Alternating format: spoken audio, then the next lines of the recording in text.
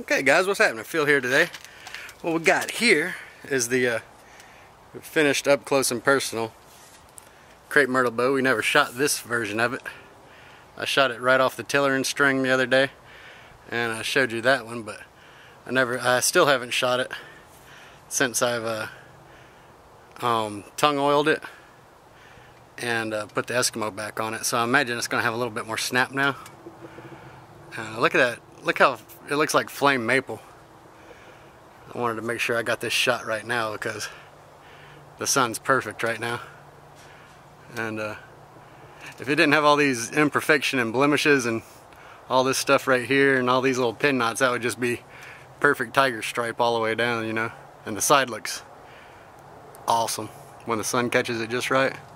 I love that. That's some good looking stuff right there.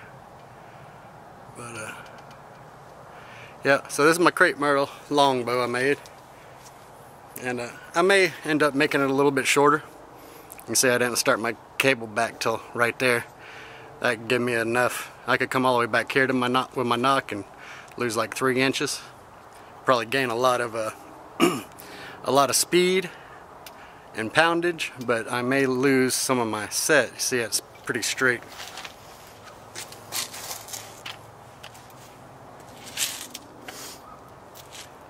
So, see, I went back to flat. Even though last time we were noticing it had a little bit of after string set.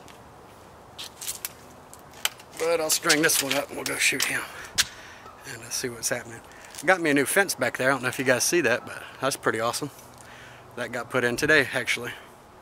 So, because of that, I rearranged my archery corral. We'll have to go over there and shoot down the range.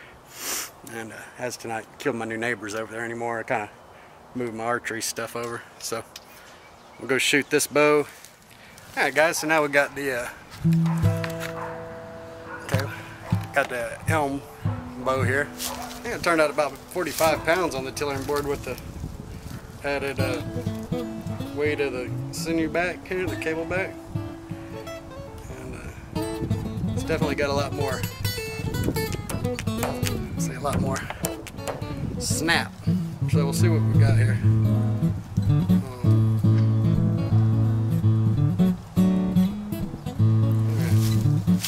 Let's see what happens down there to the target.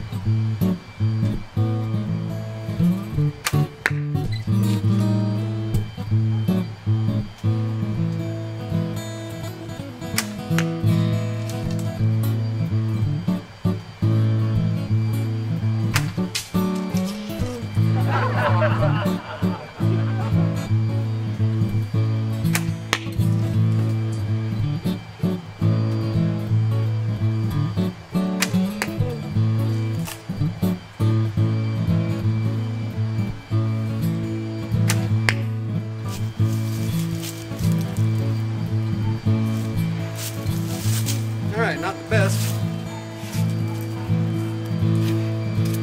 but not the worst. You know, I launched 2 right through the gate. I'm gonna have to come up with something about that. Give me some haystack or something. Big old hay bale and put down there. I lost 2 arrows through the fence there. Let's see. Luckily they got stopped by the backstop there. Alright. Let's see what we did that time. That bow doesn't have an arrow shelf on it, but you can see that one right there. It didn't seem to recognize that it had an arrow shelf.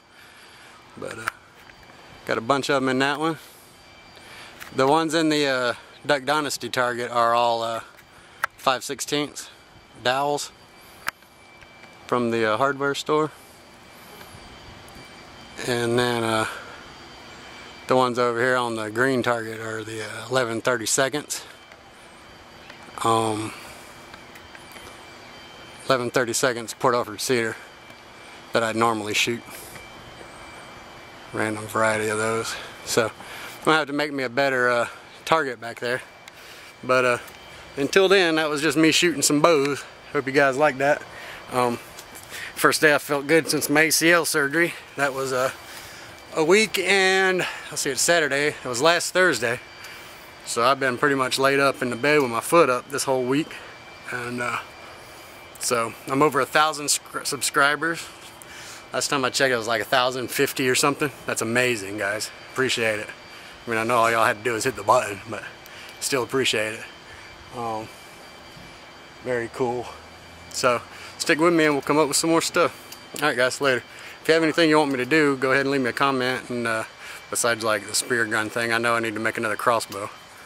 But like he's gonna have to start feeling a little bit better. Maybe once I start walking, I can get to my tools better, then we'll do something like that.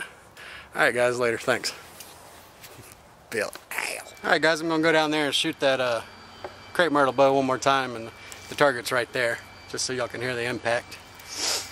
That myrtle bow makes some arrows hit pretty hard.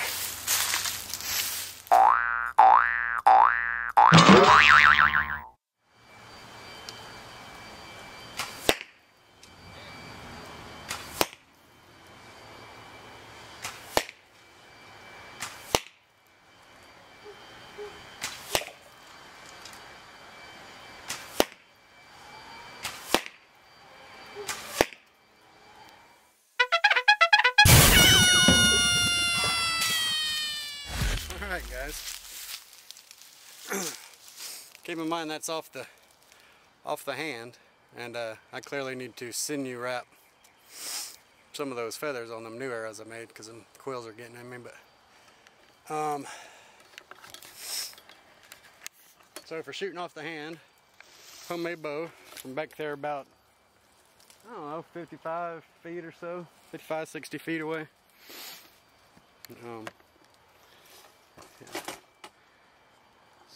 I was off to a good start with those Three Rivers arrows there, and Three Rivers shafts that I fletched with a True Flight shield cut 5-inch feathers. I just stuck the tip of those feathers in the dye, in a little glass of dye, and I just stuck a whole bunch of feathers in there tip first. Just let them soak up that dye, and it kind of makes them look like an eagle or something. Or that's what I was going for. I know an eagle feather would be dark on the other side, but I did them reverse like that so I could see them when they're flying. And then these new ones are goofy. They're just some camo. I dyed some green and some brown, and then thought, well, that's great. I'll never find that arrow. So I painted the shaft white too, on a white knot, just so I could kind of see them. Not a good shot, but see, the front of that feather is white. And, yeah, those are definitely not spined right. Those little 5/16 arrows. I was pretty proud of those two right there, right in the bullseye. But then something happened. Something bad happened. Another one of them went across the fence, and actually he's right there. I need to go get all those. Most of my arrows are across the fence now. All right, guys. Thanks for watching my crazy little video, and it's good to get out of the house and hang out with you guys for a minute because I've been dying. So, alright guys, thanks. Later.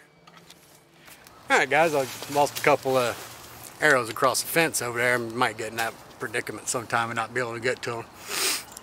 What I made is a little catch pole.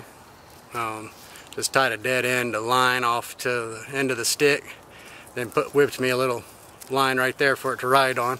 Then all you gotta do is pull this in, and you'll get your little catch pole. You know, you can use that to catch dogs and stuff or whatever. Animal control, but I'll just reach that over there. I'm trying to shine them on there, baby. If you can kind of turn it down towards one of them. Let me flip that around so you can see. All right, so I found out what the problem. I was trying to pull it up and over the fence, and this stick was too limber. So I got it down here, and I actually shoved it through the fence this time. And tighten him down. Okay, I got him around the shaft that time. And now since I'm pulling at the right angle, it's no problem. It'll come right on out through the fence here. And so there we go. Got him back from my side of the fence without having to trespass. So that was good. And that's my old arrow retrieving device I whipped up in about 3 seconds. And it works pretty effectively. So pull me another loop and get that other one, and then I will decide that I need to rig up something to keep my arrows from flying across the fence when I throw a stray down the range there. Alright guys, thanks for watching, and I'll get back with you whenever I can. Peace.